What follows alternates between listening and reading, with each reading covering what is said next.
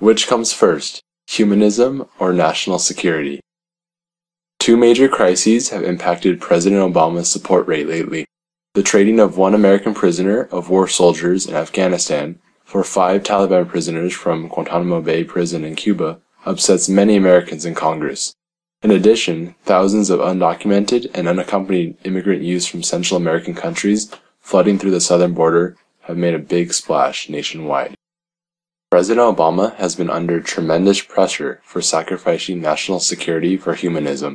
U.S. politicians began criticizing President Obama for not letting the U.S. Congress know about the Taliban prisoner exchange. They also claimed that President Obama made a big mistake releasing those 5 Taliban prisoners who were the top dangerous people in the terrorist list. With the unbalanced 1-to-5 exchange, President Obama still insisted that he would never regret bringing the only prisoner of war, Sergeant Bo Bergdahl, in Afghanistan back home. No soldier left behind is the U.S. fundamental principle of humanism in military. The president also informed the country that the tough prisoner exchange operation had to be kept secret and had to be performed quickly. Otherwise, Sergeant Bergdahl's life would be in danger if they left him too long with his captors. However, this saying triggered another controversy. Sergeant Bergdahl was captured after leaving camp without permission in June 2009. He was not captured in battle. The next issue, which was the massive undocumented and unaccompanied immigrant youths, had nothing to do with terrorists, but it would still cause national security to be in jeopardy.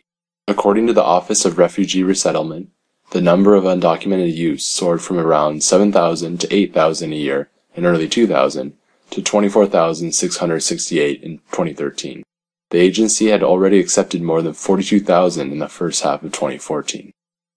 Unlike illegal adult immigrants, the deporting process for these youth immigrants is complicated and lengthy.